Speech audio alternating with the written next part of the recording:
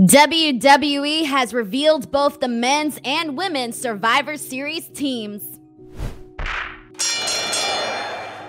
Sunday, November 21st is WWE Survivor Series, and here are the Survivor Series men's and women's teams. On Saturday afternoon, WWE announced that they would be revealing the Survivor Series teams for Raw and SmackDown, both the men and women, on their social media accounts. Starting with the men's team. The first announcement was that Seth Rollins would be on the Raw men's team. He was not named the captain, just the first member of the roster. He was followed by Finn Balor as the second man to join.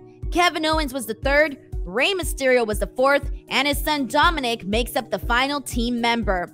As for the men's SmackDown Survivor Series team, Drew McIntyre was the first to be named, followed by Jeff Hardy, King Woods, and Sami Zayn were the third and fourth members, with Happy Corbin being the final member. Madcap Moss was pictured alongside Corbin, suggesting he will be in attendance. Now on to the women. The Raw team was named first, with Bianca Belair being named the first female competitor in the match. She was followed by one half of the women's tag team champions in Rhea Ripley.